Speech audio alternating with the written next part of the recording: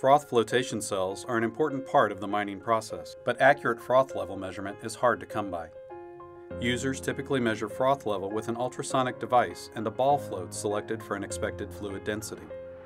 But buildup causes floats to stick at the fluid-froth interface, rendering the level reading inaccurate. VEGA is introducing a new, reliable measurement in this crucial mining application. Density-compensated level uses pressure devices to deliver consistent control of froth level in flotation cells. The system measures liquid density, giving operators continual insight into the liquid's chemical composition. And a second output provides the froth level. This keeps the optimal amount of froth and product moving through the collection process. Plus, the low-maintenance VEGA transmitters are immune to buildup and always reliable.